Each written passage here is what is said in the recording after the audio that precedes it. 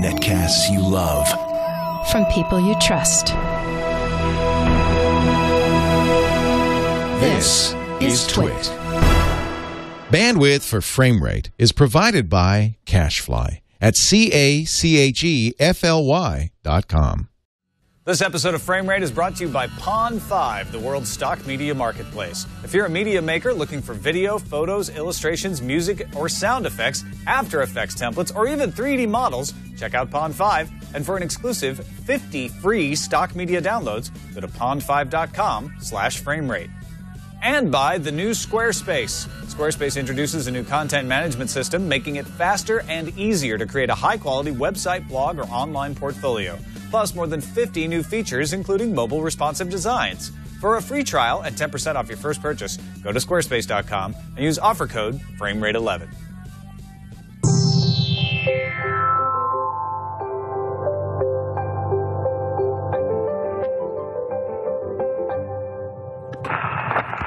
Data is the new oil, talent is the new gold, sharing is the new currency. Freak is the new geek, geek is the new chic, weird is the new charming. Pretending to be a lesbian is the new cool, poor is the new rich, Mars the new moon. Technology is the new cigarette, paper is the new vanilla, I don't have internet, it's the new I don't have TV. Text message is the new love letter, I miss you is the new bliss. Just saying is the new no offense, what is the new key? And following is the new different thing, privacy is the new luxury, 4 a.m. is the new midnight, 1,000 years the new what you. Pirates is the new radio, yogurt is the new ice cream.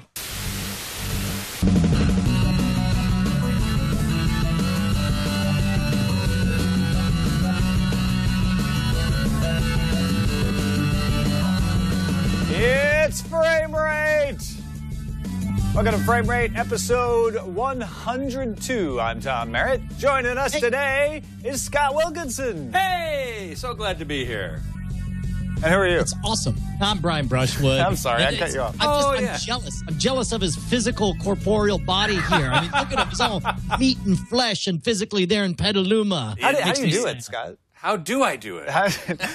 No, he was up for the Tech Guy, right? That's right. I was up here filling in for Leo on the Tech Guy radio show, having a great time, answered a bunch of questions, had a couple of interesting guests, and then I figured, you know what the heck, I'll stick around. I'll do Home Theater Geeks, which we just finished, and you said, hey, how about sticking around for Framerate? And I said, you bet. Thank you for sticking around. We love having you, and we've got a very special guest to join us to talk about his movie. It's The Big Story.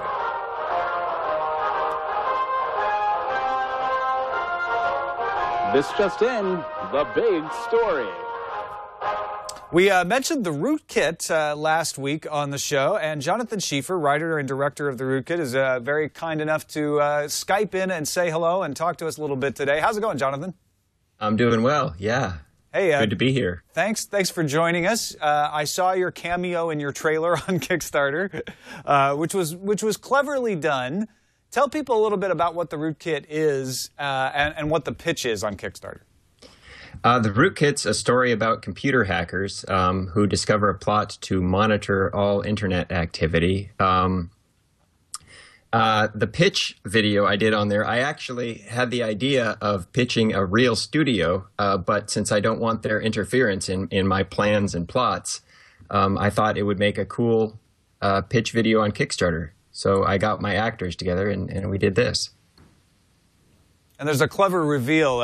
You see a person playing, Jonathan, pitching to the studio execs, and then at a certain point, it's kind of a spoiler alert, I guess, but it 6 minutes are gone. Yeah. These guys are the actors that are going to be in the Rootkit if it gets funded. You are right now 8,000 of your $50,000 goal, and you've got 18 days to go. So the idea is to make a hacker movie that's actually accurate, right? Yeah, I mean, that's really the goal, or at least on par with something like War Games or Sneakers. Yeah. Well, and I think that's a good way to put it, is that having something accurate, I assume, doesn't mean that it needs to be tedious, because obviously hacking in real life does tend to be a very tedious affair. How do you plan to, or is this something you address in the video, how do you plan to keep it exciting for everyone at home who doesn't maybe understand the tech side of things? Well, that's plot and acting. The dialogue is tech heavy, but hopefully what we're aiming at is it'll sound kind of like CSI, where they talk medical speak, and then people who understand it get it, and people who don't, you still get a great show. That's the golden balance, right? Is to be able to actually have a story that is authentic. We're doing Dragnet on the Autopilot show, and one of the things that Jack Webb was committed to in that show from the very beginning, and with some resistance from NBC, was, I want this to be authentic. He would get cops to come to the shootings of the TV show with their badges, and they would borrow them for the period of the time that they shot. So they were actually using real cop badges. He wanted real stories. He wanted actual code names used. And it sounds like you're sort of in a long way in that tradition of saying, I want a good story, a compelling story, but I want it to be true. Yeah, I mean, that's definitely it. In fact, in order to pull this off, I'm not a hacker myself. I know enough about computers to make a compelling story, but I've recruited some of my computer science friends who are pretty intense hackers, a couple security experts, and just a freelance code guy, writes one of the versions of Firefox by himself, pretty much. They're my consultants, so we're going to be making the screens, so everything that we're talking about is going to be actually on the screen. It's going to be not fancy CGI stuff, but it'll be a command line. So my lawyer makes me say that we're not actually going to be hacking; that all hacks will be simulated, but. Is that for reals? Like, your lawyer's that concerned about yeah, she's freaked out. She's really scared about this because we're gonna basically be showing people how, summarizing, but how to break into home networks, how to run a DDoS attack, that kind of stuff. So it's gnarly. But does she understand the culture and how, first of all, hacking isn't a bad thing in and of itself? It's what kind of hacking you're doing. But also the idea that a lot of these white hat hackers do this sort of thing and make it public so that you can defend against it.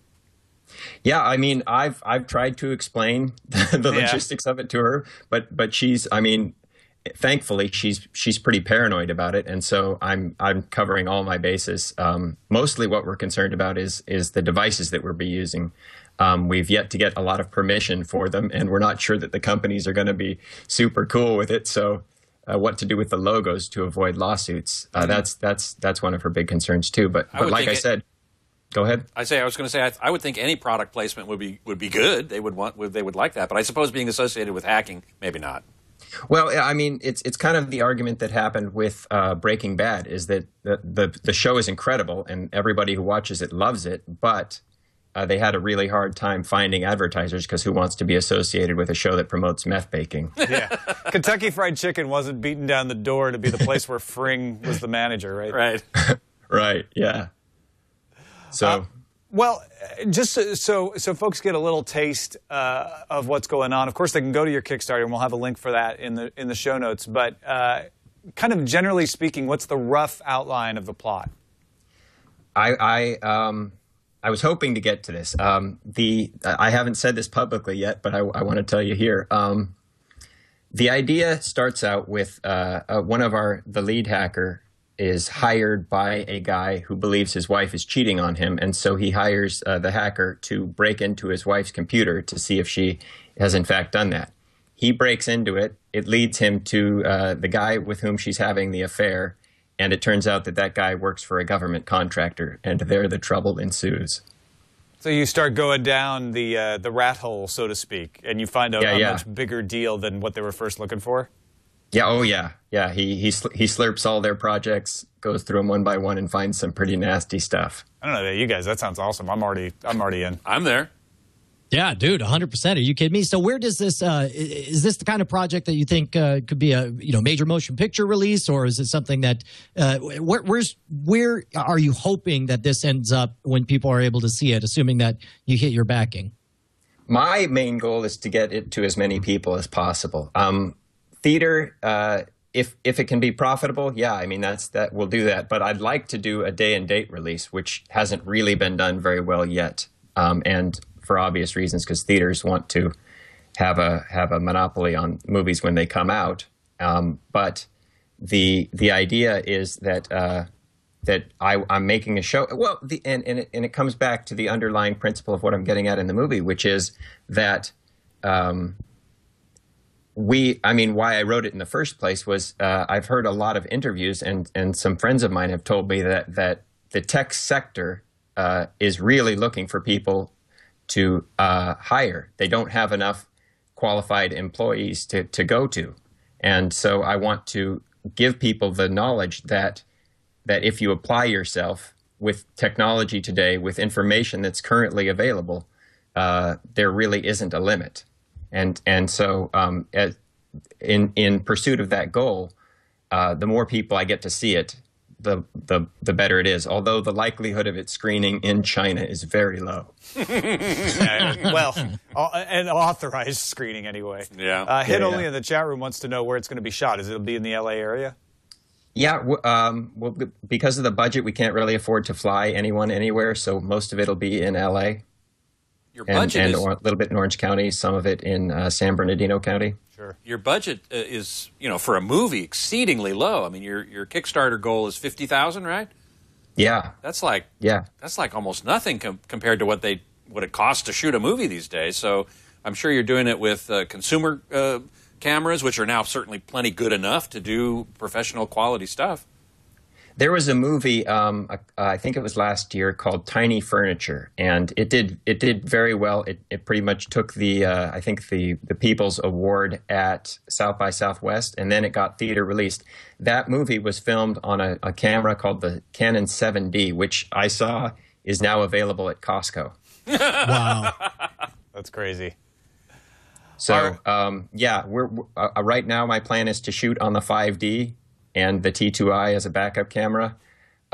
If we completely overshoot the goal, Red did something amazing earlier this month where their Red 1 camera, with the MX, a really good camera, is now like $4,000. So, yeah. Oh man, the Red camera is awesome.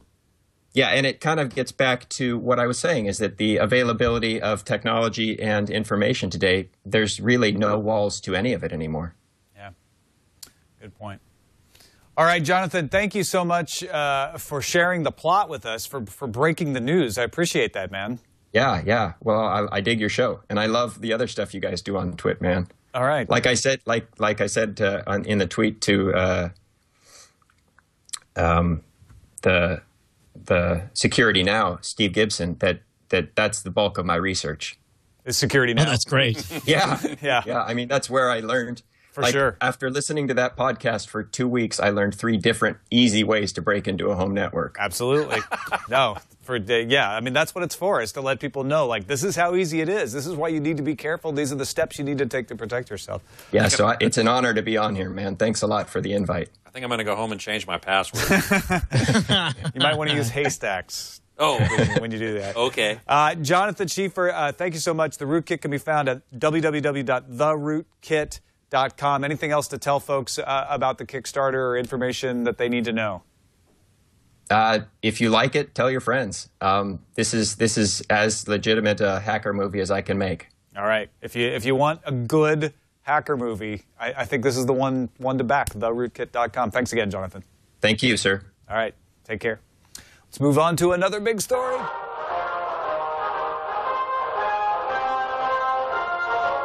Stop everything. It's another big story.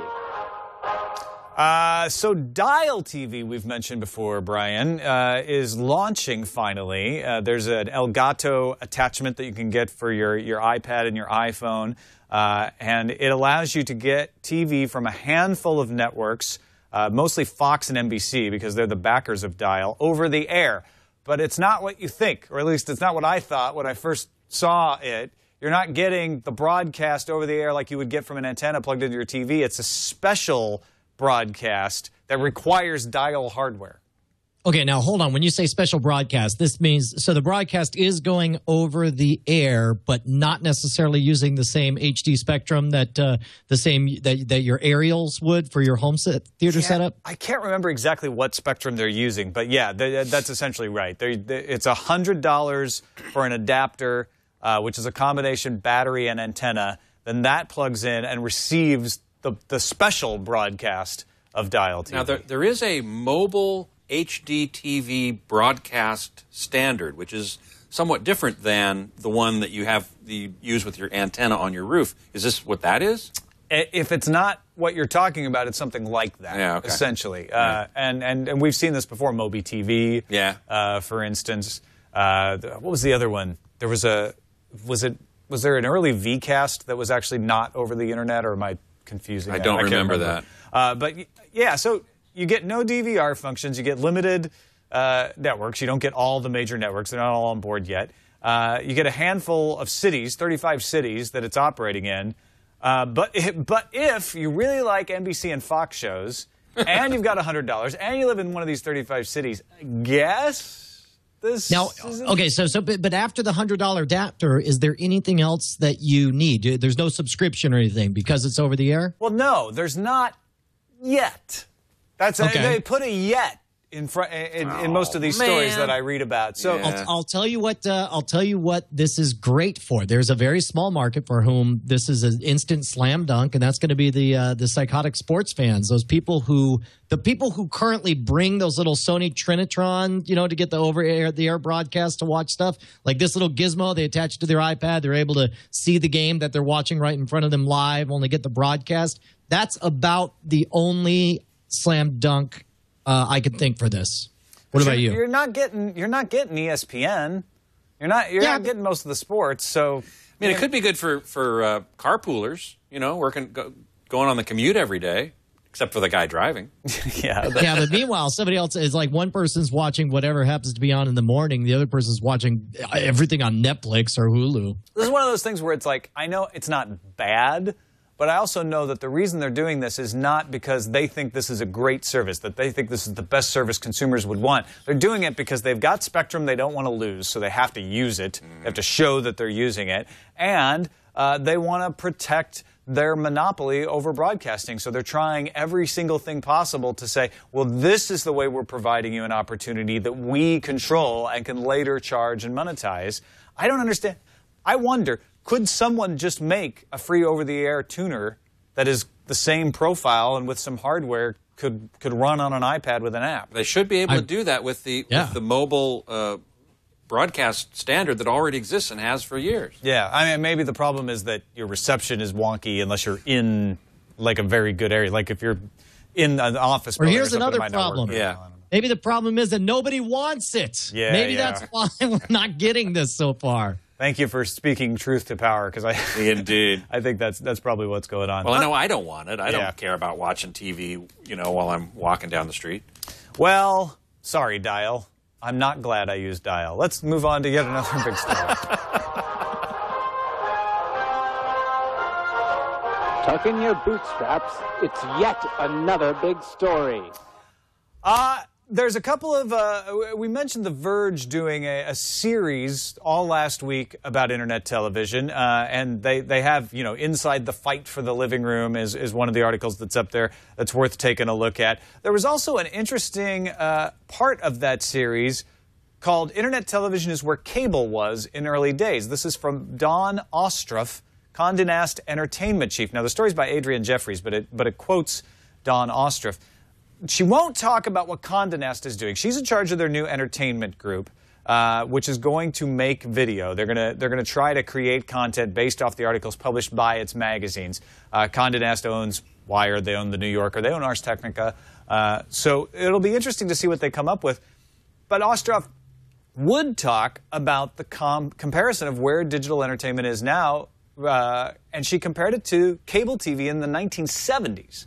A lot of people don't remember cable TV existed back then. Oh, no. This is actually, I just gave a keynote at DevLearn just a couple of weeks ago, and fully a third of the presentation was talking about branding and about how right now in new media, we are seeing essentially, when broadcast television came out, the first movers had the advantage. They were early entrenched and established. That's why, NBC, CBS, and ABC dominated, and then eventually Fox and CW joined. It was kind of an elegant transition from radio to TV, and in almost an unusual way, where the incumbents, NBC, ABC, CBS, with a few exceptions, just kind of moved into broadcast television. Right. No, okay, those power players did. However, the content, if you see early television, it's clear that they had no idea what to do with this new medium. They figured it's just radio with pictures. So they got their radio actors who had no on-screen presence. They ran stuff like essentially plays on stage, on screen, and eventually they figured out the voice of the new medium. Same thing happens again in the 1970s.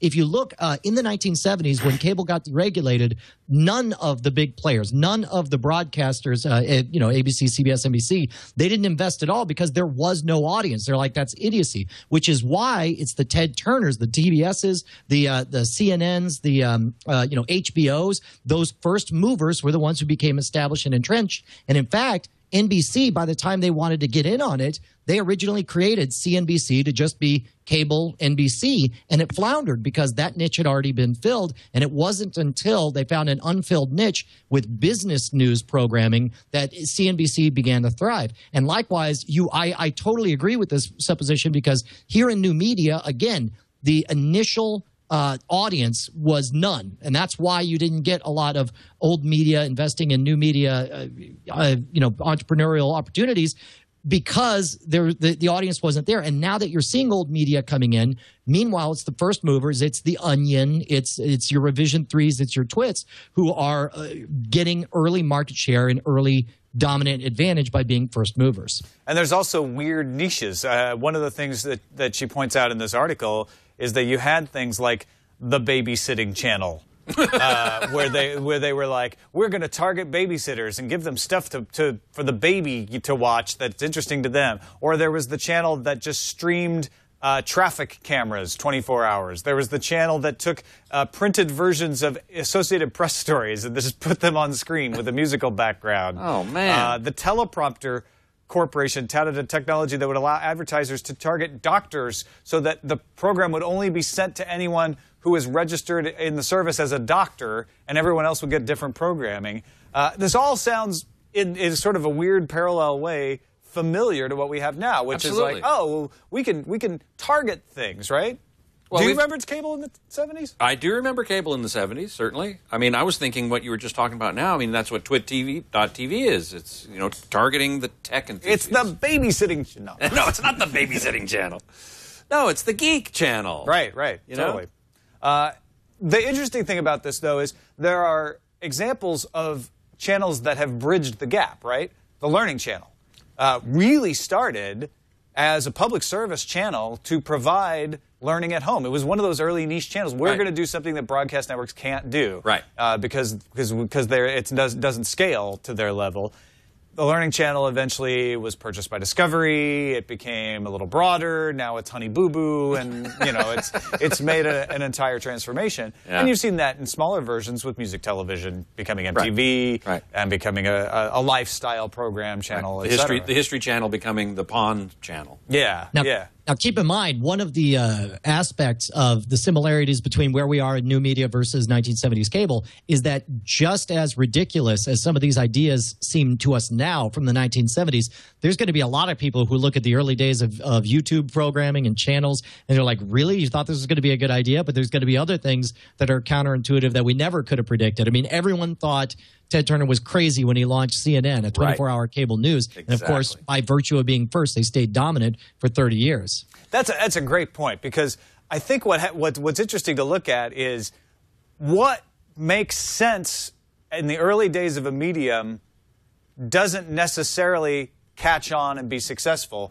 And it's almost like there's no way of knowing. If you sit down in the 1970s and say there's a babysitting channel and there's a 24-hour news channel, they both sound as weird and as logical. Like, okay, right. They're niche. They're for somebody who really wants news all the time. Most people just want it, when they come home from work like normal. But there may be some people who want it in the middle of the night. Not everybody's a babysitter, but there are babysitters, etc. One catches on, the other doesn't. I mean, we're in a point of experimentation, I think, and it's like, throw as much stuff on the wall as you can, see what sticks, as they say. Something will, and you can't necessarily predict what it's going to be. Yeah. Well, and keep in mind also, we do have the advantage in new media of it being in many ways a bottom-up revolution, because you get this giant, massively parallel, marketplace of ideas where you can have surprising things. Like some of the most popular channels on YouTube are these makeup tutorials, or, of course, and there's this whole underground current of magic tutorial videos. That's, of course, what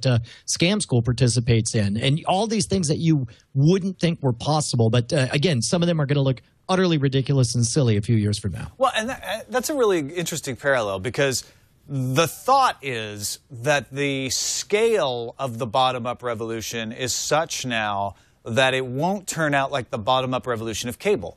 I mean, cable had cable access channels, and there was a lot of thinking in the early days that this would revolutionize television because it was open and anybody could make TV, and it didn't happen. When the internet came along, a lot of people said, well, it's different because the internet is much easier to access. You don't have to go take a class at Austin Community Cable. You don't have to rent really heavy equipment and lug it around. It's so much easier, and so many people have access to internet. And so it'll be different this time. Plus the fact that the production equipment is much cheaper, much more available. You can do a much higher quality job than you could even with cable access. You still needed, a TV camera and, lots of lights and stuff. And now it's like with the music industry, the same thing. The big studios are going away as people make really high-quality albums in their bedrooms. But the industry is going to go from $3 billion to $9 billion spending on online video advertising by 2017. Wow. And what happened to cable is when the money started coming in, the big guys started paying attention. They started buying up the TLCs. They started changing them. And they started going after these high-dollar audiences. Brian, do you think that's going to happen? I don't know. I'm not in the business of predicting the future, except when I'm on stage and have sealed envelopes. No, then Brian. I'll predict the future, sir. No, seriously, predict the future right now. The answer is 12. Yes. I knew it. Nailed it. All my money on 12. But in all seriousness, do you think the chances are greater or less of that sort of thing happening because the internet is so widespread? Of what specifically? On the one hand, you have the pattern of a new technology is available to a lot more people until it starts making money, and then the big guys come in and like suck all the air out of the room and take it over, versus the internet routes around those things very elegantly and very effectively in a way that no other medium has.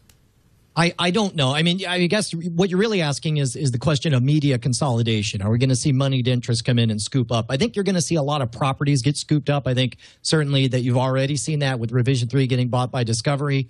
But for every time you see that consolidation, it's going to be like a Hydra's head. There are, because of the internet, because of its inherently decentralized nature, there are these little pockets of micro networks and micro brands and micro programming where people will put hours and hours into broadcasts that'll be viewed by as few as 100 people. I mean, like last night, me, essentially, whenever I go live on Justin TV, I'm creating a miniature micro broadcasting network with very esoteric programming. And last night I got online and I played the Walking Dead video game, and we had a couple hundred people tune in live. These are numbers that just don't even register on the radar. And my motivation for doing it isn't anything outside of, brand management and doing fan service for these guys with connecting to them. And because you're able to play for different forms of currency on the internet, because there's a reason to do something like that. Like, I didn't make any money, and it's like I certainly that as a programming would be a very idiotic way for any kind of responsible business to build its brand.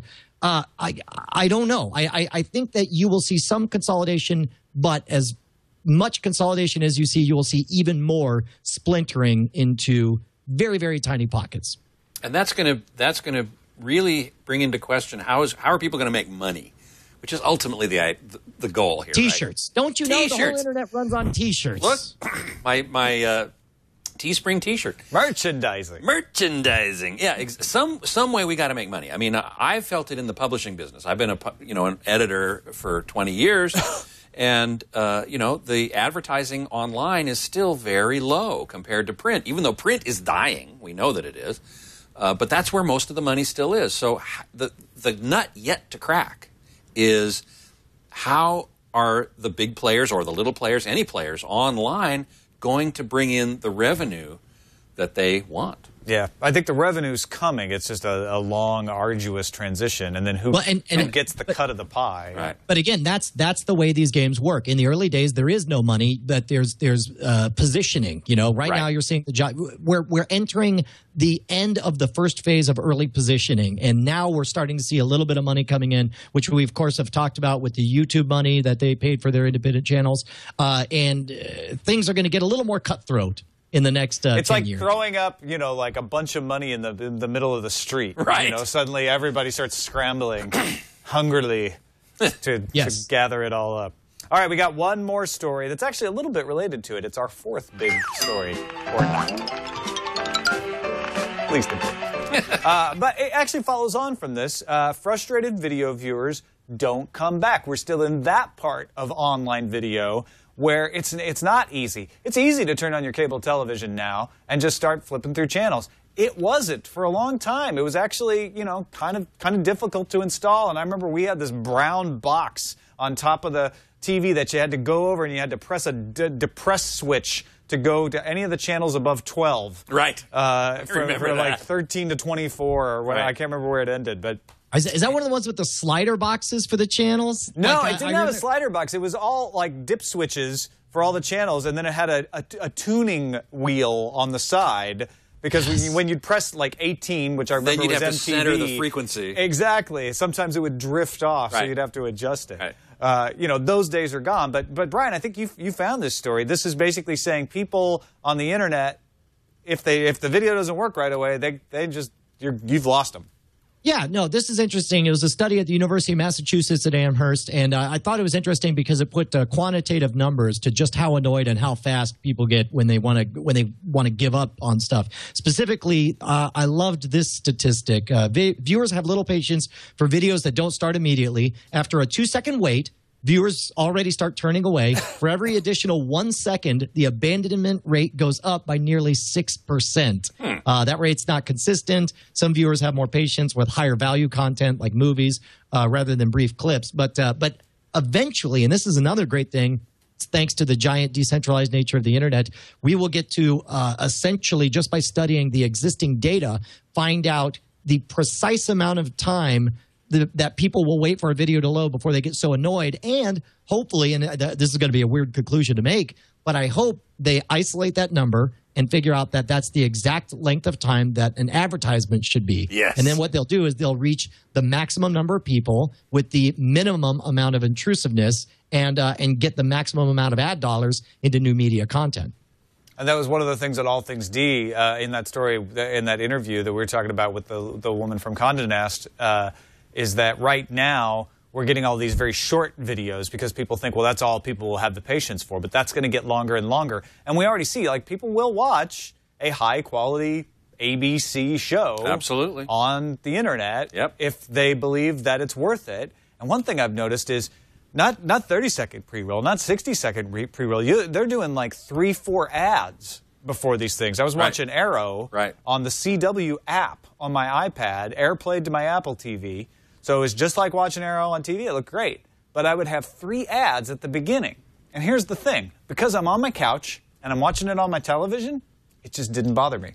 I'm like, oh, yeah, it's like, you know. You're used to seeing ads in TV It's like shows. watching live. Like, oh, I kind of wish this was on a DVR so I could fast forward. But fast forwarding sometimes kind of clunky anyway. These are shorter ad breaks than they have on broadcasts. So, and they're all at the beginning? They're all clustered? You don't have... Well, they still have ad breaks in the middle of the show, too, yeah. Okay. But they start with ads. They don't start with the show, which is actually different than television. Correct. Where at the hour, they start with the show because they don't want to lose you. Right. I wonder if that will change. Yeah. All right. Shall we thank one of our sponsors, Brian? Yes, if only we had a sponsor. Somebody who could provide valuable funds to keep frame rate alive. Unfortunately, nobody loves this show, Tom. I heard that on the internet somewhere. Actually, that's not true, Brian. Pond 5 has been very good to us. Wait, Pond 5? Yeah. Are you talking about the stock media marketplace that has all the videos and the sound effects and the clips and the 3D models that you're able to royalty-free put into any of your created content? Yeah, that's exactly the one. I mean, they're pretty much a sponsor almost every week these days on Frame Rate. Yeah, I didn't notice that. But that's amazing, though. That's these guys are fantastic. You know what I love about them is that it's a two-way street. Not only can you find just about here, Scott. Yes. Name anything in the world. Name it. Star Trek. Star Trek. There you go. We're going to search for Star Trek and see what they have here on Pond 5. So obviously they're not going to have the Star Trek movies. Yeah, but look at that. Starship. You could start making your own. Ships? Look, that is a freaking Star Trek-like starship, too. No kidding. Look at that. Now, suddenly, totally royalty-free. You can make it called Star Walk, your own rip-off movie. They got people here. Let me hear some sound effects here. What do we got? Pond5.com. Well, that's the watermark. But if you buy it, you don't hear that Pond5 part. See, so I'm put a little already of that behind that Enterprise-looking thing. You've got a transporter sound effect right there. You've got now you're going on warp speed. They got this weird colors. Oh, that All is of a sudden, so cool. You're putting together a science fiction movie, and you haven't done anything except download from Pond5. Yeah, and here's my favorite part is that it's a two-way street. If you're a media creator, if you're somebody who made that model of a copyright-free version of an Enterprise or something, you can take that 3D model, make it available on pond5.com. Other people pay you for work you've already done. Yeah. So anyway, you're thinking like, oh, these are probably really expensive. No, they're not. But just to give you a sense of what they have there, you can get 50 free stock media downloads at pond5.com, pond5.com/framerate. That's pond5.com/framerate this month. We're a little over halfway through November, so you might. I'm checking my month watch, which doesn't exist on my wrist. Pond5.com/framerate. We're still waiting on the Pond5 movie that we want people to put together. Oh, that's right. Yeah, no, we kicked it out there, and now's the right time to do it because you could get, I believe, 50 free clips, right? If you go to pond5.com/. We just gave you, just do that search for space, Star Trek, anything like that, and you get royalty-free downloads. You pay for them once, you get to use them. Pond5.com/framerate. We thank them for their support of Framerate. Let's slip into the slipstream. So I don't know about you, Brian, but I got all excited when I saw that Warner Brothers had released an app with television shows on it. Did you see this before it got corrected? I missed it. It was apparently like a blip on the radar. It was there and then backseas. So if you caught this and didn't hear the correction, Warner Brothers does have an app that allows you to get free versions of shows like Gossip Girl, Big Bang Theory, even some of the other, from various networks, right? Vampire Diaries. They're not all CW shows because Warner Brothers doesn't own CW, but they are a production house that makes television shows, many of which they sell to CW because they're a minority owner, but many, like The Big Bang Theory, they sell to other networks. And I thought, well, this is the signpost along the road.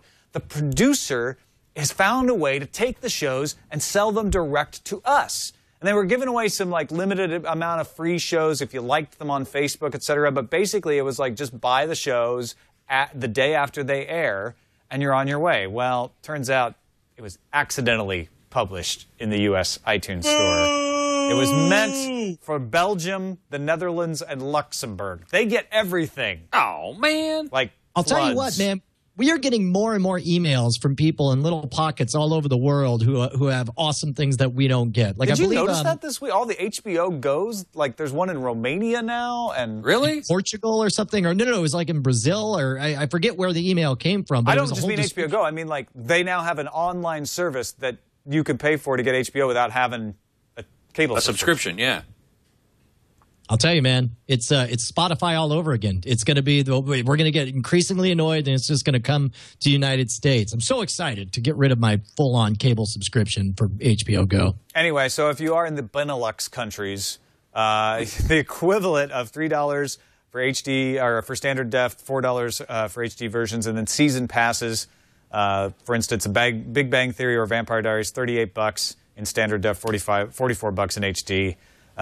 I guess it's still a signpost on the road that it's happening at all anywhere, right? Exactly. But the reason they could do it in these countries is that the licensing agreements and distribution agreements are friendly enough to allow them to get away with it, is my guess there. Vudu is bringing their HDX streaming to PCs and downloadable movies. Now, where was this? Was this available on some other entity before PCs? Before now? You had to buy the Vudu box. Oh, okay. Gotcha. And it looked great. I remember that. Oh, yeah. That was the big advantage to the Voodoo boxes. That's right. Is that they had the best looking videos. So now HDX 1080p and 720p versions of the videos come into PCs, which makes that, I don't know, I think that puts the Voodoo service like back into main contention. I didn't think it was particularly out of contention, but it gives it a big advantage. Yeah, because you now have a much wider set of platforms to view it on. You don't have to get the box. And a lot of people are using computers, as their primary source now. So I think that's great. Although you still don't get the higher quality audio that you would get on the Voodoo box. That is limited to stereo for now. That's too bad. But maybe HDX did have Dolby Digital 5.1, right? It did. Well, it does. It does on the box. On the Voodoo box, right? Okay. Right. Also, we got a lot of home theater geekish stories in the lineup today. Initial projects from 3Net Studios for 3D and Ultra HD shows are shooting the first native 4K project. Ooh. No one will be able to watch it in 4K Well, nobody except somebody who buys one of these $20,000 4K TVs. Well, and there's not any channels to distribute that actually broadcast in 4K yet either. So you'd have to buy a disc of it. Or have it stream.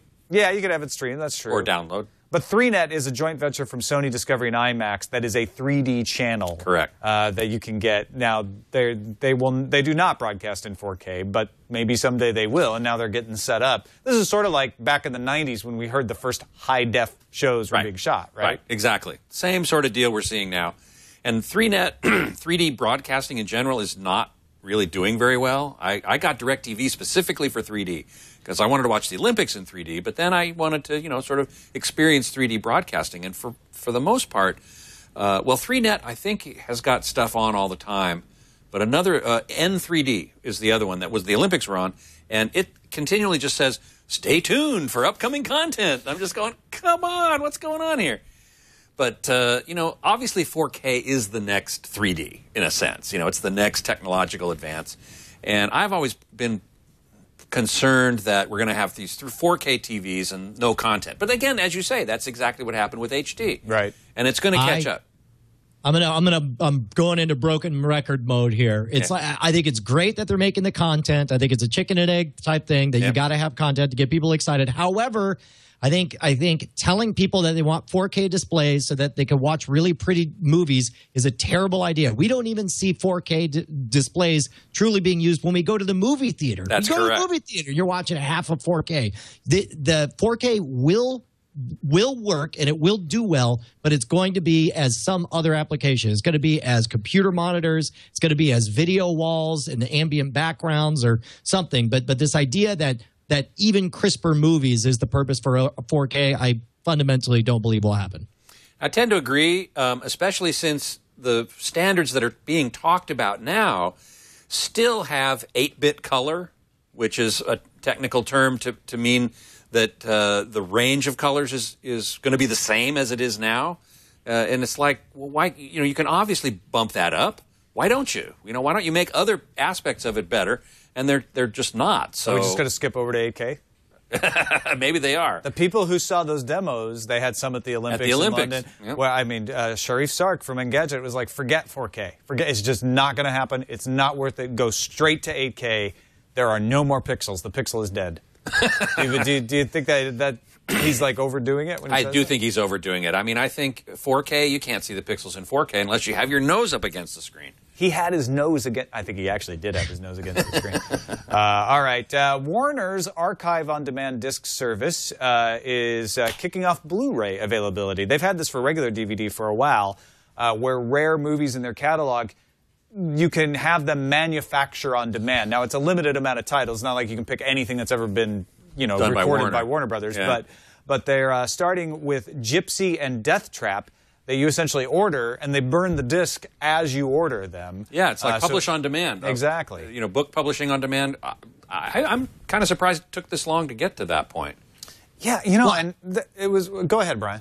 I was going to say, like, the curious thing to me is the entire value of having a one-off print-on-demand for video discs is to have a massively large library, something that it would be ineffective or a stupid thing to keep inventory on, to have offset printing for everything, and then just out of this giant mile-wide ocean that's only an inch deep, have people grab here and there. But if you're going to launch it by only having two, I mean, I suppose I don't understand the thinking, because if you're only going to launch it with 2 titles to begin with, then you negate the one benefit to having this kind of print-on-demand service. Well, is that it? Is it? They're launching with 2 titles, and then they'll add titles as time goes on. Oh, okay. Well, you got to start somewhere, I guess. Well, but why not start with 1,000 titles? I mean, they've got the Are titles. they properly digitized to look good on Blu-ray? That's the question. That's a good point. So the question is, should they have waited longer while they digitize more movies so they could come out with a big spread? Or should they do this and say, all right, we did 2 really well. Here they are.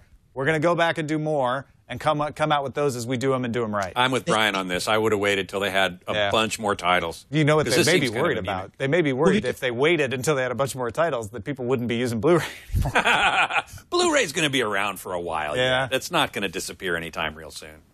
All right. I'm talking about the next Xbox having Blu-ray built in. I feel like, really? That seems like going backwards. Oh, no, it has to. It needs to, just because I'm not going to buy a Blu-ray player. The only way a Blu-ray player is going to enter my house is built into a game console. Why does Microsoft care, though? They just sell you the movie as a download, and you get access to it in the cloud, so you don't have to worry about storage. Well, that was the rumor. You remember back in the days of HD DVD versus Blu-ray, you had, of course, Sony had the Blu-ray player built in, and Microsoft Xbox had the regular DVD, and they had the HD DVD attachment on there. Right. They were kind of obstinate, refusing to kind of really pick a side in that battle, because the rumor was that Microsoft wanted them to continue to fight, and in that time have direct downloads come in and steal their lunch, which kind of happened, not quite as cut and dried as I'm sure they were hoping, but I could totally believe that given their strategy since then. And yet, as you say, that it didn't quite happen that way. Unlike music downloads, MP3s came in and ate the lunch of DVD audio and SACD. Mm-hmm. Those are both superior formats, and what ate their lunch was an inferior format because consumers preferred convenience over quality. Now, in the case of video, that wasn't as clear-cut, as you say.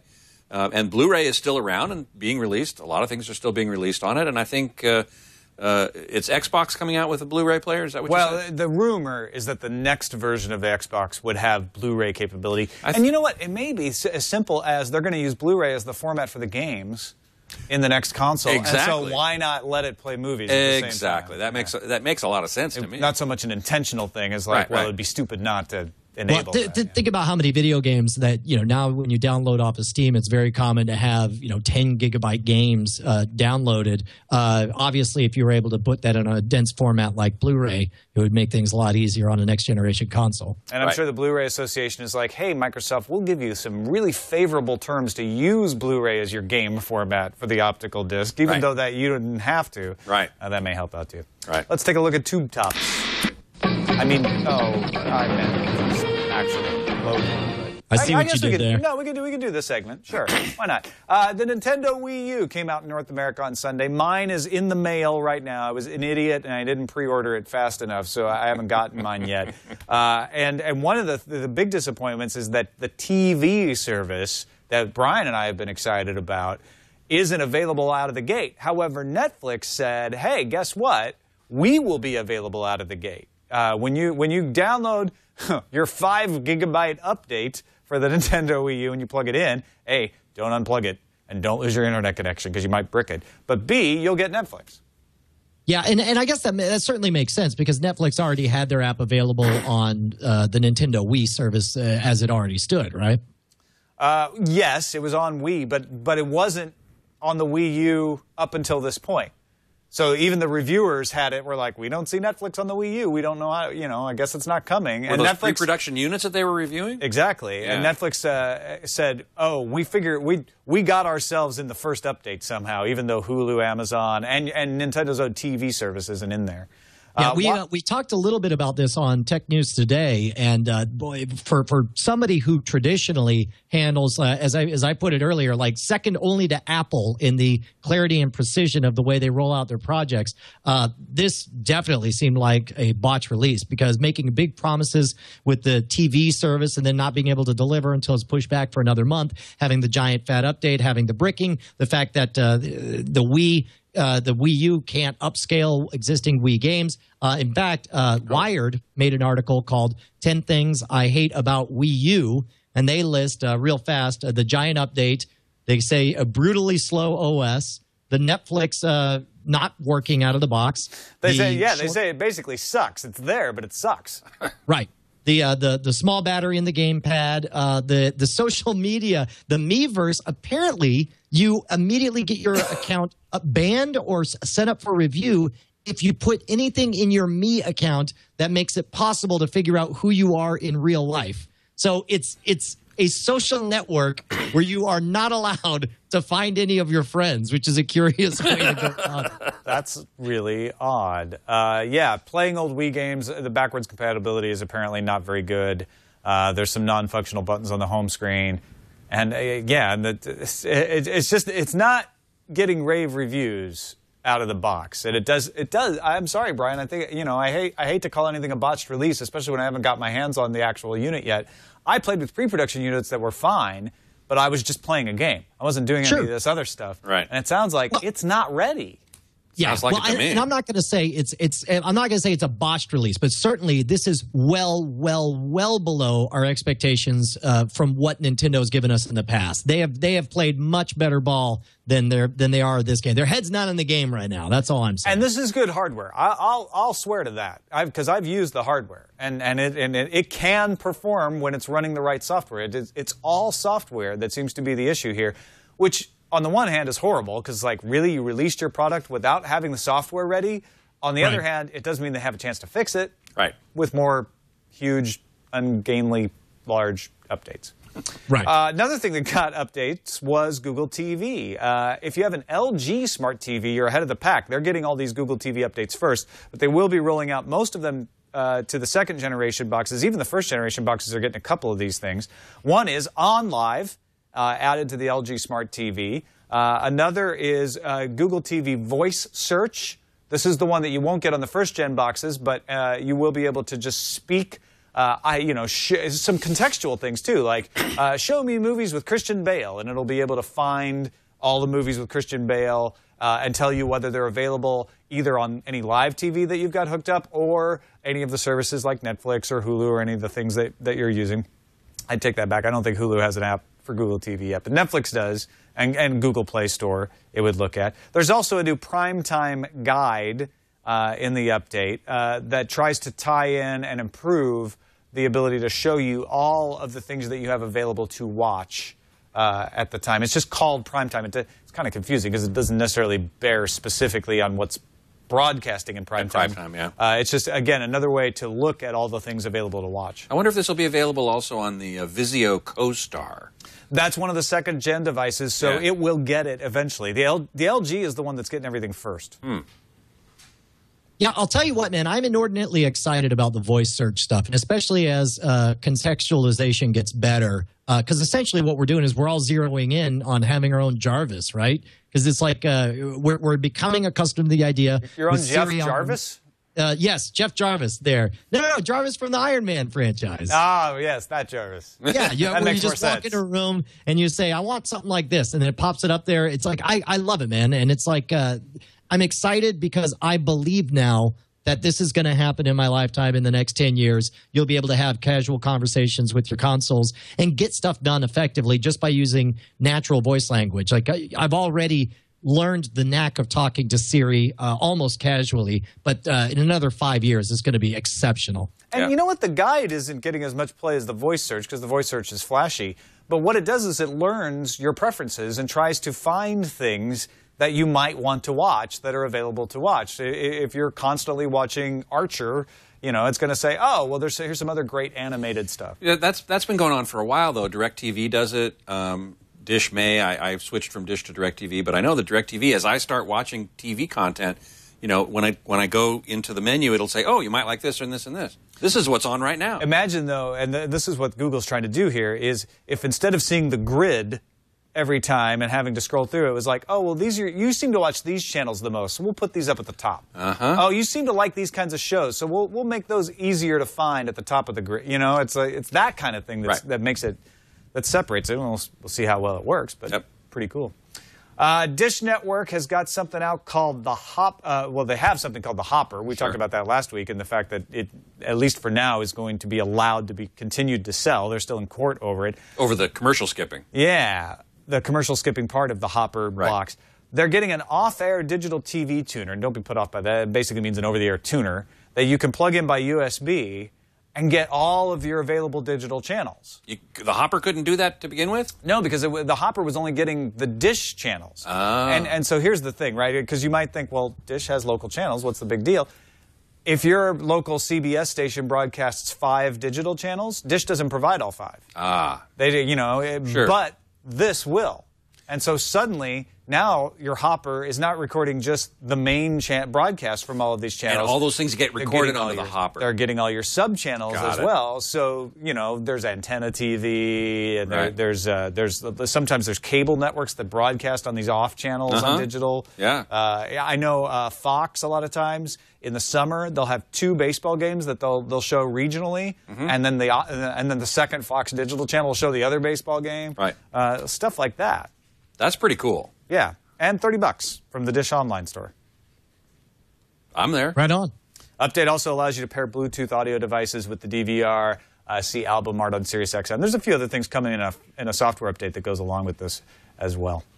Let's take a break and thank our sponsor, Squarespace.com, the fast and easy way to create a high-quality website, blog, or online portfolio. I use it for my books. I was like, you know what? I just want an easy place to tell people all the books that I've self-published.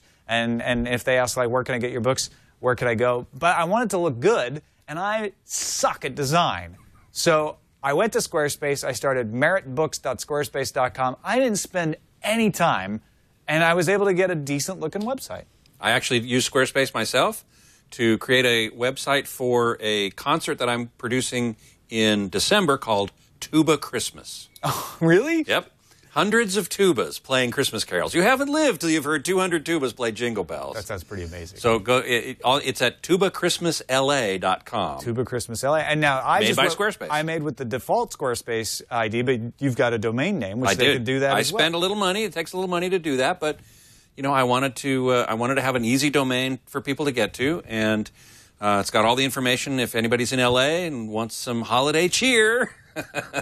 It's so easy to use now. You actually see the site the way the viewer is going to see it when they download it, and then you see some little controls that you can click in and say, I want to edit that, or I want to move this picture around. They also resize your images for different platforms, so 7 different images. The template's customized so that they look correct if somebody's on a phone or a tablet or a big screen.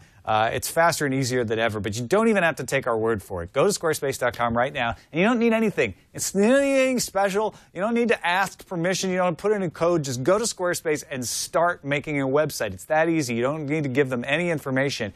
You've got a trial where you can import your current blog if you have one, or just mess around with the templates. Now, if you do like the service and you want to pay for it, you should remember this code, FrameRate11, because if you do use that code, that offer code gets you 10% off first purchase on new Squarespace accounts, including monthly and annual plans. And don't forget, if you want a domain name, be fancy, like Scott Wilkinson, you can get a free domain name when you sign up for an annual plan, and you get 10% off when you use the code FrameRate. Squarespace.com, we thank them for their support of FrameRate. Brian, should we do film foul now? No. Yes. Oh, wait. No, yes, no, yes, no, yes. Oh, we're doing film foul. I think Jason decided we're doing. Wow, are there some awesome film foul stories? Film foul, of course, our section of our show where we talk about the things you can watch that you might want to watch. And we've been going on for a long time about House of Cards, the Kevin Spacey vehicle coming to Netflix. Can we take a look at the trailer, actually? Because what I love about it are the tones that remind me just a little bit of Fight Club. The middle of being in the middle of a scene and turning to the camera and talking to us directly. Yeah, forget Lillian. Execute the office of the President of the United States. That I will faithfully execute the office of Power is a lot like real estate. It's all about location, location, location. The closer you are to the source, the higher your property value. Centuries from now, when people watch this footage, who will they see smiling just at the edge of the frame? So help me God. Congratulations. This is going to be a big year for us. This is the memo I've drafted on our Middle East policy we've been developing. I'd like to coin the phrase trickle-down diplomacy. That Frank, way... we are not nominating you for Secretary of State. I know he made you a promise, but circumstances have changed. The nature of promises, Linda, is that they remain immune to changing circumstances. I knew you shouldn't trust that woman. I didn't, I don't. I don't trust anyone. Then how could you not see this coming? Walker just nominated Kern. It's a long road to confirmation. I protect your identity. I print whatever you tell me, and I'll never ask any questions. So we're talking about trust. What is it you want? Your absolute, unquestioning loyalty. Anything. We're in a very gray area, ethically, legally, which I'm okay with. Shelley Barnes of the Washington Herald, quoting a source close to the president. Not exactly sure how that got CNN. I want it over. I'm sorry, Mr. President, but I will not do that. Get ready, Kathy. Things are about to move very quickly. Okay.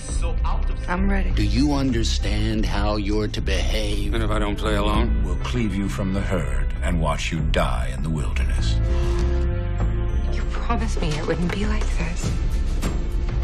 We'll have a lot of nights like this. Making plans. Very little sleep. I expected that.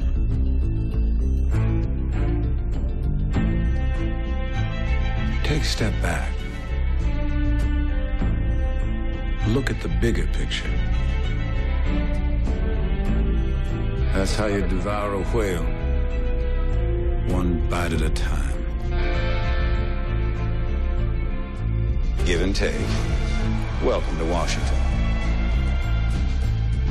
Dude, here's what's remarkable. There are two things that are remarkable. First of all, I don't think any of us planned to show that entire trailer here on Frame Rate, but instead we got sucked in and it plays just as well audio as it does video. And second of all, how quickly did you forget that this is a Netflix story? This is just an awesome looking movie or series. Yeah, absolutely. Now, obviously, it is a redo of the House of Cards that was done by the BBC. I think it was by the BBC. It was done in the UK.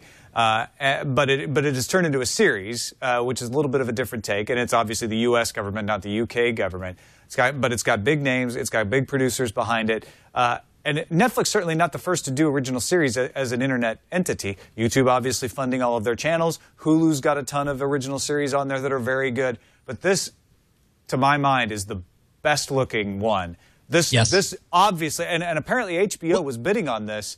And Netflix came in and just swept the rug out from under them. Yeah, we covered it back in the day. I want to say that there was like $100 million Netflix paid for this. It was unreal, the commitment they made. So I definitely look at this and say, yes, if you said coming to HBO, coming to Showtime at the end of this thing, I wouldn't have blinked an eye. This is perfectly reasonable. Yeah, high quality program. You bet.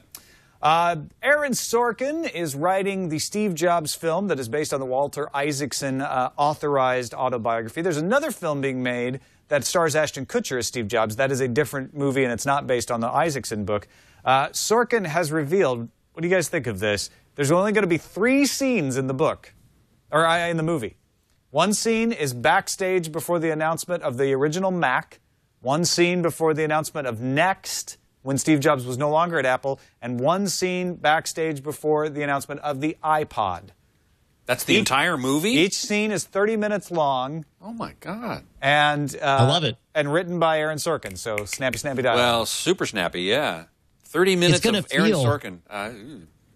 I think it's going to feel almost like a play, I would imagine, in that because everything's real time. You're just in this location. You got 3 acts. I think it sounds like a really good way to differentiate itself from, whatever that other project's going to be, the Ashton Kutcher one. Yeah, it sounds like it could go horribly wrong, and it could if you didn't have the right person directing it, if you didn't have the right actor. So a lot hinges on the execution of it. But I certainly think that Aaron Sorkin's the right guy to write this sort of thing. I would agree. He's doing a lot of research on his own, too. I mean, he's going and talking with the folks who worked on the original Mac, who worked at Next, who worked on the iPod. I'll be very curious to see how it plays out. Disney, according to the Register, doesn't plan to just do episodes 7, 8, and 9. They're talking about doing 3 Lucasfilm movies every year. Now, not 3 Star Wars movies, but they want to crank up the volume at Lucasfilm. Now, what other these have to be new properties that they're going to get them to work on, right? Well, yeah, Because it's I would think so. There might be some spin-offs or side projects, et cetera, but some of them are going to have to be fully original to keep that pace up. Yeah, sure. I mean, Lucasfilm certainly doesn't put out 3 movies a year the way it is right now. So I don't know if they're going to get an infusion of cash, if they're going to build up the division and get a lot more people working on it. That seems awfully ambitious for that entity the way it is now. And I never had the impression that Lucasfilm was sitting on a lot of movie-making potential that they failed to exercise. So well, what this sounds like is this Kathleen Kennedy, who now runs Lucasfilm under Disney, says to Entertainment Weekly that the company aims to make 2 or 3 films a year. So it sounds like Lucasfilm is going from being a vehicle for making Star Wars films to being a movie studio. Saying, you know what, we want to make a couple of 3 movies a year. Let's use what we've got. Let's use this talent. Yeah, seems right to me. Yeah.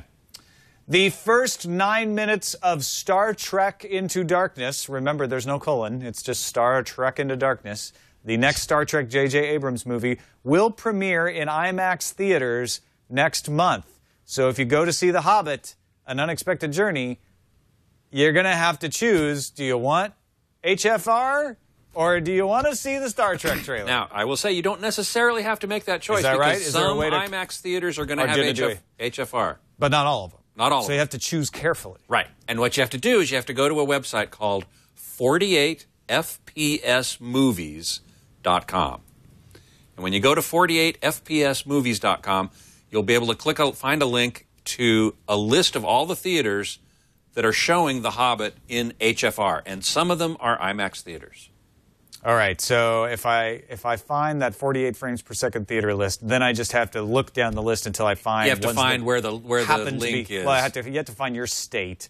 But for instance, Alhambra, Renaissance Stadium 14, and IMAX is an HFR theater. Now, they have an IMAX theater, and they are HFR. Does that necessarily mean that the IMAX is HFR? What if they have an HFR theater, you know, there's 14 screens? Well, they're not going to call, I don't think, anyway. Okay. My assumption is they're not going to say specifically that the Alhambra IMAX theater in the whatever the complex is going to be the HFR.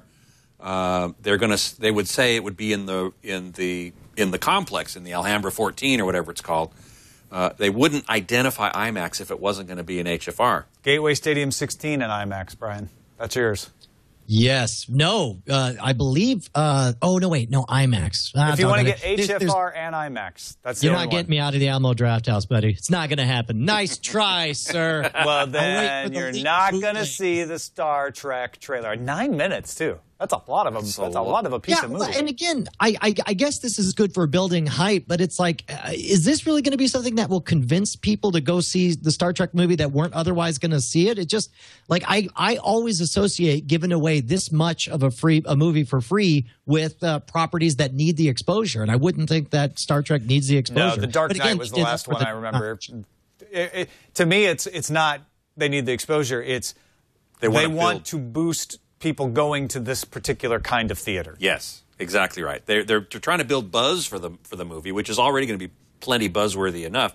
But yes, also going to the high-end theater to experience it in this, in IMAX or whatever. Because the Dark Knight Rises in 3D, or no, wait, not the. I can't remember what the movie was. There was a movie that if you saw it in IMAX, you got a few minutes of The Dark Knight Rises long before it came out. And actually before they redid the vocal track. Oh, really? Because I remember when I saw The Dark Knight Rises, I was like, oh, the evil guy sounds different that he did in the... Bane. In the lead. Yeah, Bane.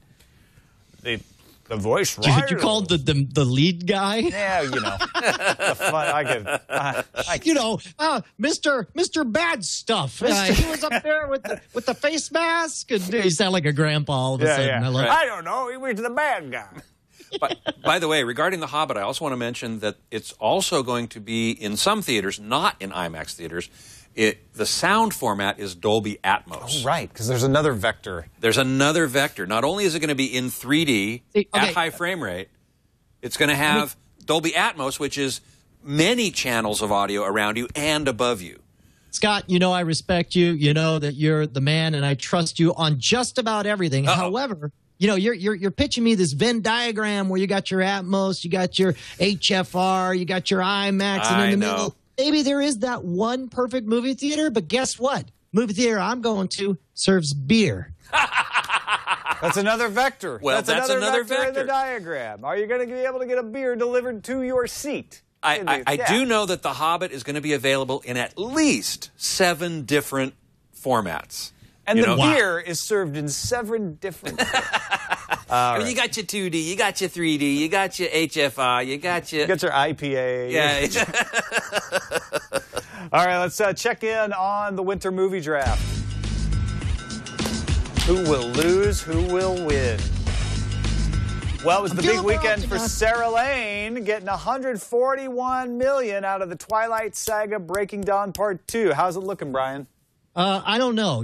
It's the question is, will they have week over week momentum? Obviously, that's a huge opening. But I'm gonna if I'm just making up numbers, I'm gonna say this thing's gonna top out around 300 million. So she's certainly into very respectable territory. But I'm a little more optimistic now than I was. I mean, first of all, I'm still convinced you're going to win. But I think that I've got a chance with Lincoln to drift up to maybe 350. I think Sarah will beat me, though. I was talking to Sarah earlier, and she's like, her worry is that the other movies she has will not be enough to float her above the competition.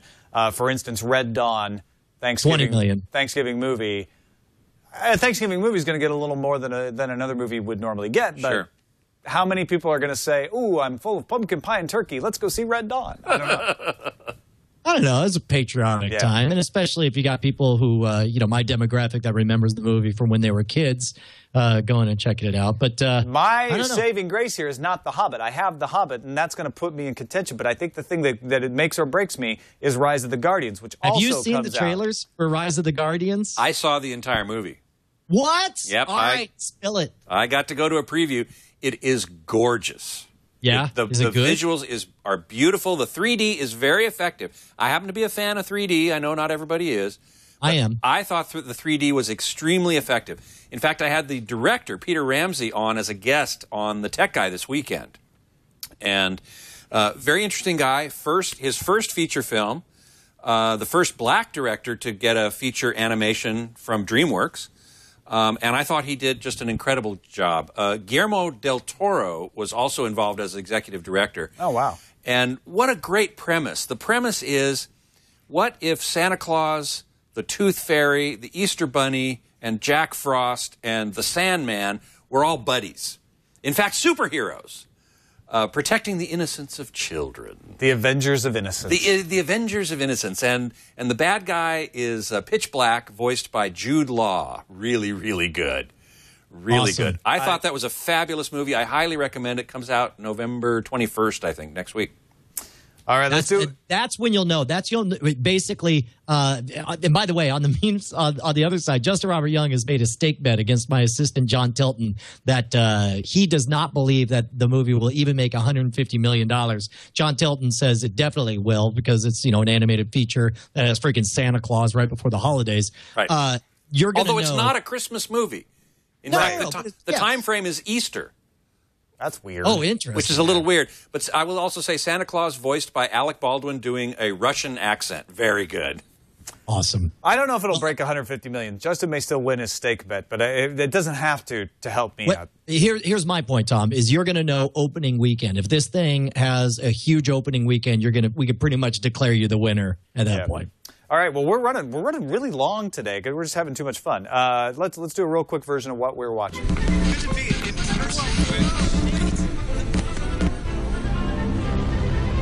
What we're watching. I watched Twilight Breaking Dawn Part 2. Great battle scene. Was there really? Yeah. No, there's an excellent battle scene. No other reason for people who aren't already into Twilight to see it. So maybe wait till it comes to HBO or DVD or something like that, and then watch, skip to the end and watch the battle scene. Absolutely incredible. Right on. And so you saw Blood and Chrome though. I started watching Blood and Chrome. I can't believe this thing is not on television. It's amazing. It's so good. God. Yeah. It's like I get mad. It's like that's the one you see, from everything you see, you're like, okay, that's the one excuse where it makes sense, where sci-fi would drop the stupid ball on this and ruin everything, is if it turned out to be bad and it just didn't make the cut. But then knowing it's good, that it got fireflied before it even got released. Yeah.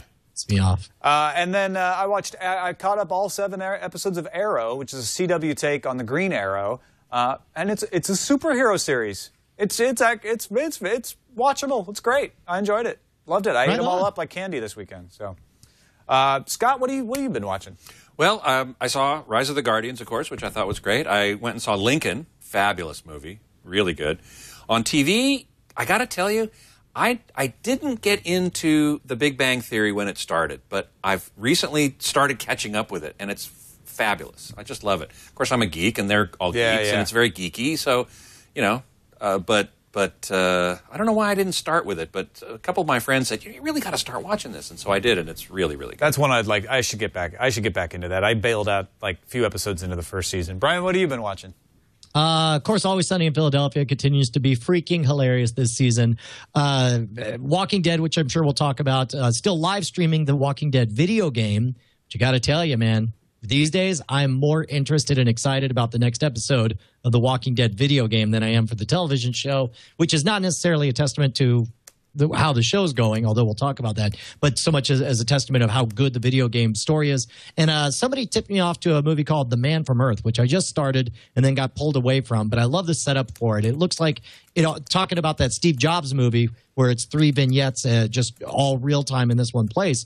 This is a story of a guy who basically confesses to his intellectual professor friends that he never ages and, in fact, has been alive since, for 14,000 years and has watched all of humanity come and go during that time. And I'm really interested with the premise, so I'll tell you how I liked it once I finish the thing. Let's do a quick couple of feedbacks. Now it's time for feedback with Brian and Tom on Frame Rate. Oh, yeah. Sean would like to pose a question. It's the future, 10 years from now, and A Song of Ice and Fire has completed its run on HBO. George R. R. Martin has completed his epic tale, and the masses need something to fill the void. What is the next fantasy novel series that should be transformed into the visual medium of television? Go, Brian. Dude, that's a no-brainer. If it's ever going to happen, it'll happen in 10 years, and it's got to be Stephen King's The Dark Tower series. Because right now, obviously, HBO is super invested in this fantasy franchise, and they got a long time until they start something else. But my hope is 7 years from now, after seeing the success of Game of Thrones, 7 years from now, they'll take on as big an epic journey with The Dark Tower. I would love to see Dune. Not a miniseries that's doing a little better than a movie, but an actual long series that commits to doing all 6 episodes of Dune the way they've committed to doing Game of Thrones and doing it right. That's what I would absolutely love to see. Scott, do you have a thought on this? I do. I just finished rereading the 3 original Foundation books by Isaac Asimov. Yeah. And I was thinking the whole time through, man, I would love to see that produced in a video movie, some sort of format. And then aside from those last 3, those original 3, there are a bunch more now, so that could be fodder for a long time. Some network could play that out forever. Exactly. All right. Next email, and then we're out. Yes, sir. Josh writes us, hey, guys, one thing that was not brought up by the blogs and podcasts, including Frame Rate in regards to Disney purchase of Lucasfilm, was the distribution rights to the original 6 films. According to Hollywood Reporter, episodes 5, 4... Yeah, 20th Century Fox owns the distribution rights to episodes 5, 4, 6, and the prequel everything but A New Hope. Until 20... Right, exactly. But the episode 4, A New Hope, is forever owned by Fox to do with whatever they want. In other words, for Disney to release it in a mega box set, which I personally don't care about, in 2020 with the new sequels, they would have to make a deal with Fox. Do you think Disney would try to buy the rights to episode 4 from Fox, or would be forced to cut a licensing fee? I mean, the answer is obvious. They'll have some lawyers hash out a bunch of crap in the back room, and you'll get your box set. I mean, to be honest, I really don't care who gets money for what. Well, and I'm not sure that's absolutely correct. We did talk about it. I can't remember if it was on Tech News Today or Frame Rate or just off air, but they can get the rights back after a long period of time. Or wait a minute, no, it's the other 5 movies that they can get the rights back to. He's right about Fox having right of first refusal, but they can buy it. They can buy those. I mean, Disney can buy them from Fox. Fox might not be willing to sell them. That's one of the reasons you don't have Firefly right now, is that Fox is making too much money selling merchandise and DVDs, and it's too expensive to get the rights to Firefly back.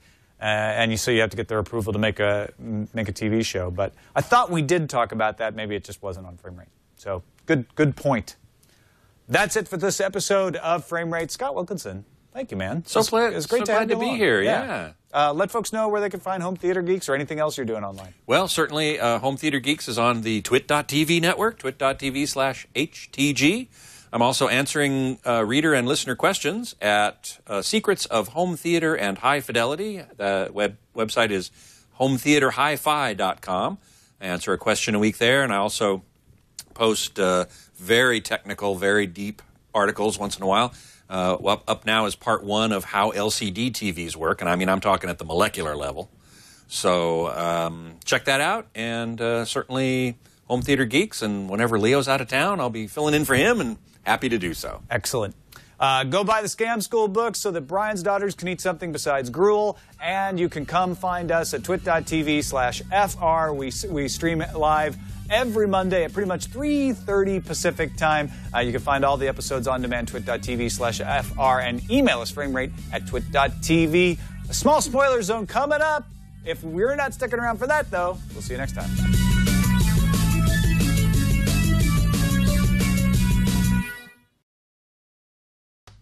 Silent Green is people!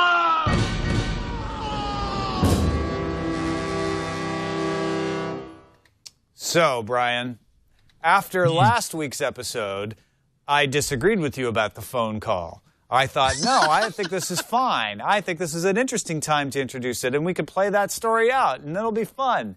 After this week's episode, I 100% agree with you about the phone call. Like, what? What did you think?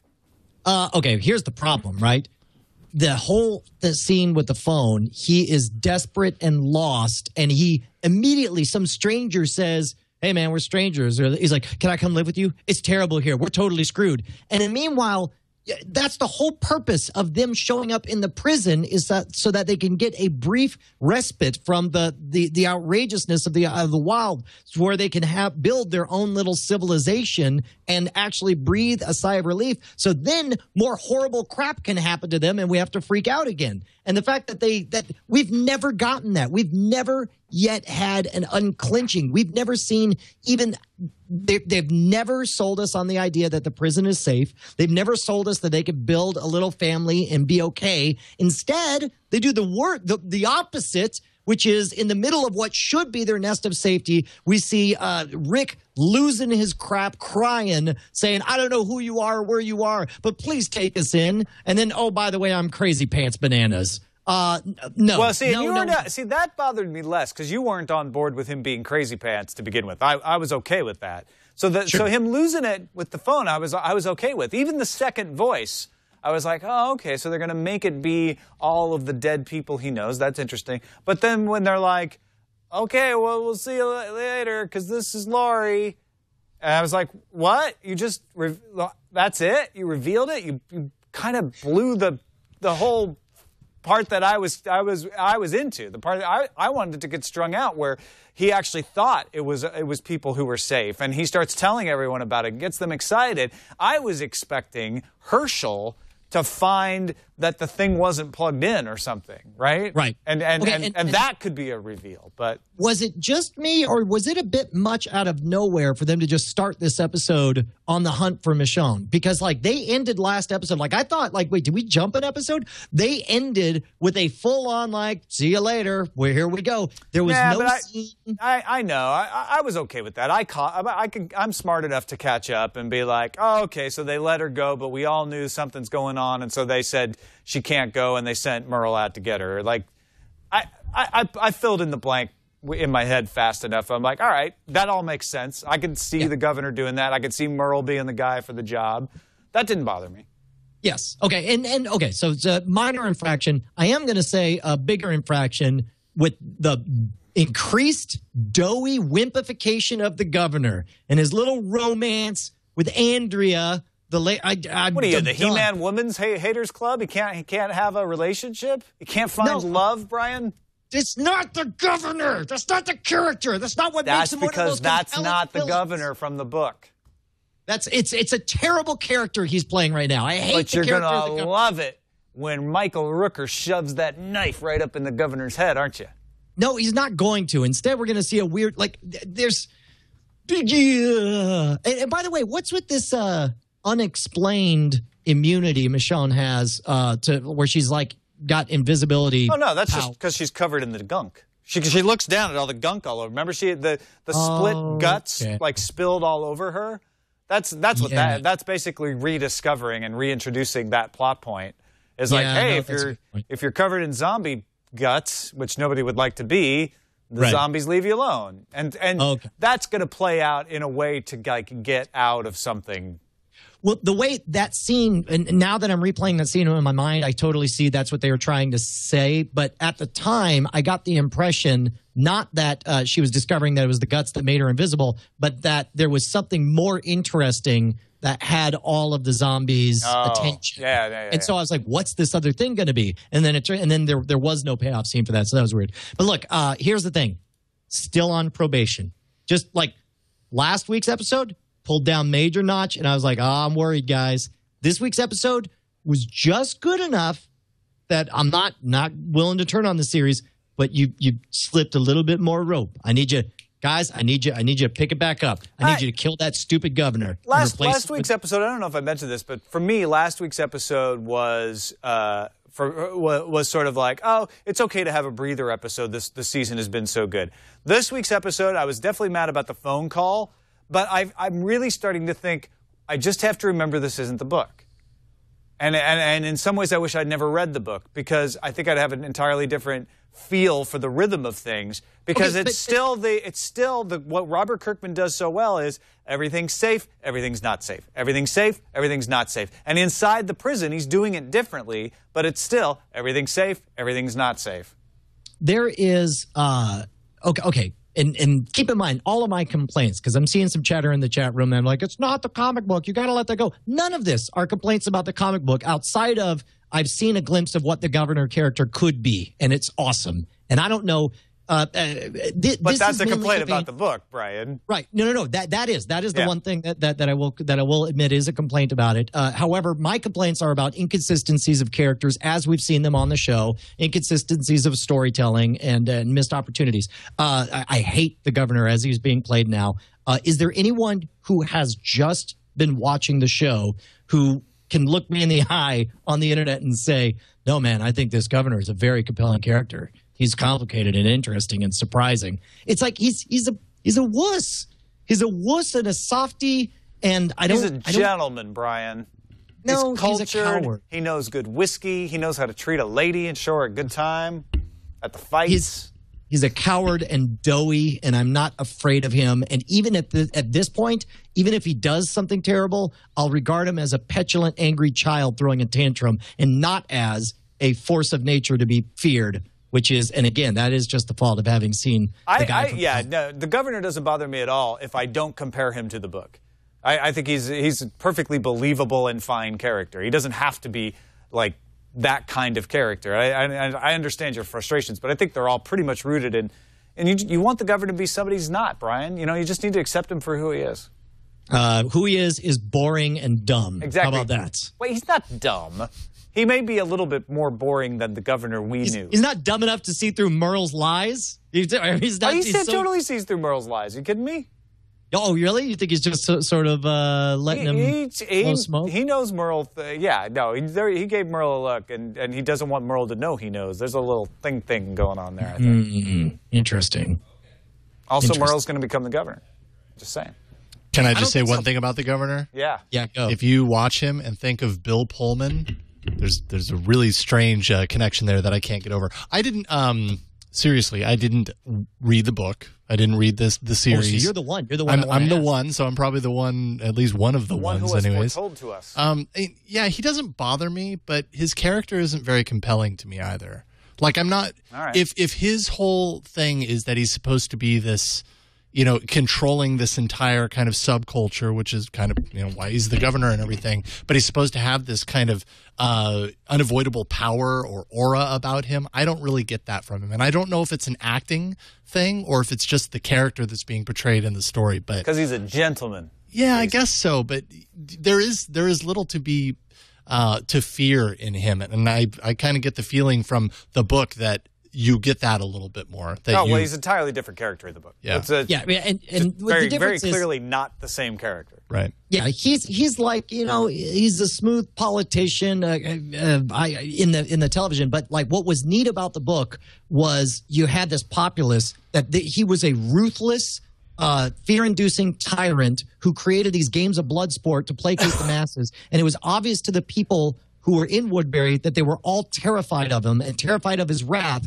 but they respected and found comfort in being ruled in this. They found safety so valuable in this chaotic world that they gladly accepted his tyranny in order to do. And that's a fascinating dynamic, and that's what made Woodbury a compelling organization to be this polar opposite of what we were seeing develop and flourishing in the prison. And we just don't have any of that this time. All right.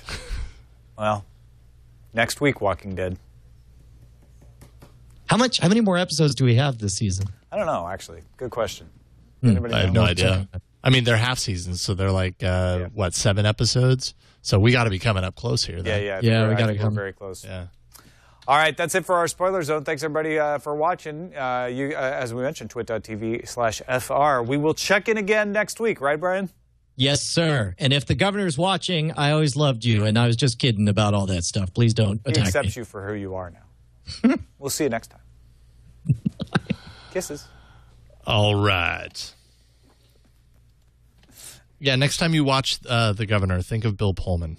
Oh, no, I totally see it. Do you see? Okay. I'm ready to see it. I was alone on that one. Bunch of virus. But every time I see him talking with that kind of half smirk, I can't help but think Bill Pullman.